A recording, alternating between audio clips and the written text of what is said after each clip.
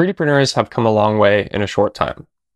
The features have increased, prices have decreased, and competition has intensified tenfold. But if we rewind the clock just a few short years, the market looked very different. At this time, Prusa was still the market leader with their Mark III. Other printers like the Creality Ender 3 or the Anycubic i3 Mega offered a lower cost alternative but didn't boast any advanced features. Then came a new player, Artillery. The launch of their flagship X1 shook up the market. It was bigger than the alternatives and faster too, while remaining affordable. In many ways, this launch was akin to the launch of the Bambu X1C in more recent history. New users flocked to the X1, intrigued by its then novel features, like a color touchscreen and tidy ribbon cables. This interest was bolstered by the pandemic, which saw many makers growing their printer fleet for the purpose of producing PPE face shields, ear savers, and other pandemic relief supplies. The X1 was the logical choice, cheap yet effective. At first, it got the job done, but then issues started to arise. None of the cables had strain relief, causing shorts on the ribbon cable and broken connections to the heated bed after a moderate amount of use. The glass bed also left something to be desired.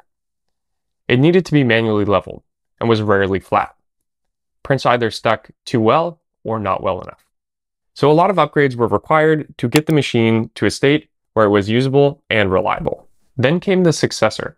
The X2 added strain relief for the cables, a clone BL Touch for bed leveling, and injection molded plastic to cover the previously exposed PCBs, a feature it inherited from the X1's younger brother, the Genius. The X2 was a nice refresh, but the allure had started to fade. More and more printer manufacturers were releasing their next generation machines.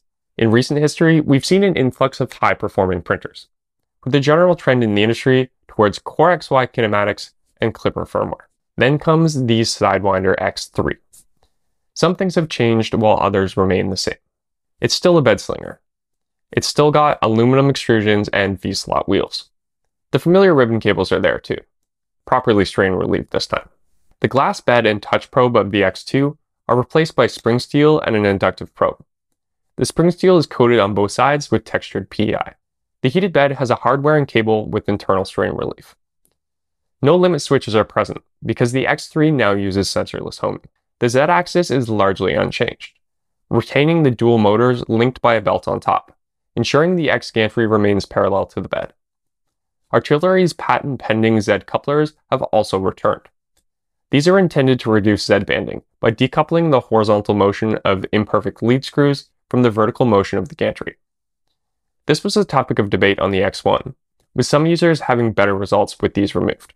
The X1 and 2 had a clone E3D Titan for the extruder, with a single drive gear. The idler arm was exposed, with tension hand adjustable via a knob.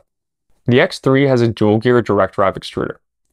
The entire unit is enclosed, with tension adjustment now requiring a hex wrench. The familiar volcano-style heat block of the X1 is replaced by something more akin to the Bambu hot end. Unlike the Bambu, however, the X3 nozzle is removable.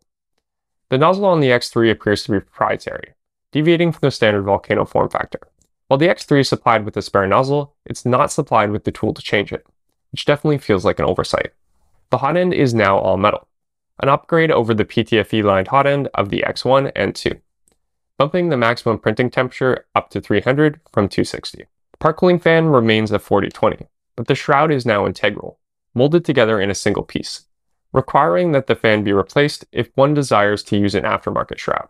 The white nozzle light of the X1 is replaced by an RGB status light, which changes colors according to the heating state of the hot end. A second light on the top frame enhances visibility in dark environments. The biggest change comes in the screen and firmware. The static screen is replaced by a larger movable one, connected by a telephone-style wire and secured in its dock by a magnet. The UI has undergone a major redesign. The colored graphics are replaced with a more minimalist aesthetic. As we poke around the menu, we see we have options for linear advance and resonance compensation. This might lead one to believe that this machine is running Klipper, but it's in fact running one of the most recent releases of Marlin firmware. As of version 2.1.2, Marlin has supported input shaping. Compared to Klipper, Marlin's implementation is more simplistic, with no support for accelerometer-based tuning and a smaller selection of shaping functions. From the screen on the Sidewinder, we can adjust the frequency of the shaper for X and Y. Some pre-populated values will act as a starting point, but no instructions are provided on how to calibrate these values. Advanced users will be familiar with the process of printing a tuning tower and identifying the resonant frequencies by eye. This works, but it's way less user-friendly than the process on Klipper-based machines.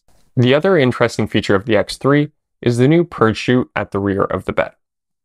This appears to have been directly inspired by the Bambu X1C, with the wiper looking almost identical. Since this isn't a multicolor capable printer, the function here is just to clean the nozzle. Unfortunately, in my testing, it didn't work. During the wipe move, the printhead moves too far to the right, allowing the Purge chute door to close, and resulting in a crash when the printhead moves back in the opposite direction. Artillery's technical support, while friendly and helpful, were unable to provide a solution to this issue, which in reality should be an easy fix with the altered G-code. While the Purge chute may seem neat at first, I don't really see the point in it. Any ooze from the nozzle will be taken care of by the purge line at the start of the print. Only if the nozzle was being used for probing would cleaning it be necessary. So while it's nice in theory, it seems like more of a gimmick than something actually useful. Last but not least, let's take a look under the hood. Warranty void if broken. I don't think review units have warranties, so the brains of the operation is a custom 32-bit control board. The stepper drivers are silent and hardwired to the board, with the exception of one unpopulated port, the use case for which is unclear. A supercapacitor aids in power loss recovery, and in classic artillery fashion, all of the connectors are hot glued in place. The power supply is unbranded, with no exposed voltage toggle, so don't expect to easily transport this to another country with different mains voltage. Not much else to see here, so let's get to printing. Print files will need to be transferred the old-fashioned way, using a micro SD card. The USB Type-A port of the X1 has been replaced by a USB-C port, which is arguably a downgrade, since most flash drives still use USB-A. There is no connectivity on board, no Wi-Fi, and no Ethernet. What year is it anyway? On the supplied SD card, we have a 17-minute benchy and a 32-minute benchy. Upon starting the first print, I noticed that nothing was sticking. That's because the Z offset was too high. The setup guide left off this critical step. Fortunately, the process was easy. With that resolved, I sent the print again. The results were fine. Entirely mediocre. Not terrible, and not spectacular. The 32-minute benchy didn't look much better. In some ways, it actually looked worse. Next, I tried this pre-sliced sword file. I watched the first few layers go down, then went to bed. I came back the next morning to a plate of spaghetti. The print had detached from the bed. The part of the print that did complete successfully looked okay, although I did notice some subtle bending. At this point, I decided to try slicing my own file. Artillery provides their own version of Cura in order to slice files for the X3. Unfortunately, it's only provided as a Windows executable, and there's no Mac version available. The profile they supply prints a benchy in 1 hour and 9 minutes. The fast profiles are nowhere to be found. Not only that, but the start code doesn't even use the Purge chute. So at this point, I decided I'd had enough with this printer.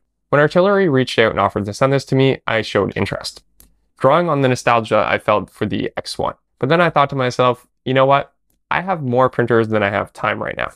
And I knew that after finishing this review, this printer wouldn't have a permanent home in my collection. At this point, I respectfully told them that I was not interested. And to be frank, I said, look, I don't think I can give this a good review. It's just not innovative enough. They then replied informing me the printer had already been sent. So I said, all right, I'll give it a shot. After all, you shouldn't judge a book by its cover, or in this case, a printer by its appearance. I just can't get excited about this style of printer anymore, no matter how sleek it looks. I've been spoiled by the Klipper Core XYs, and Artillery themselves have already announced they're jumping on that bandwagon. They announced the X4 alongside the X3, and it appears to be better in every way. Linear rails, Klipper, and wireless connectivity. It's also done away with the ribbon cables, replacing them instead with an umbilical-style cable bundle and a textile sleeve.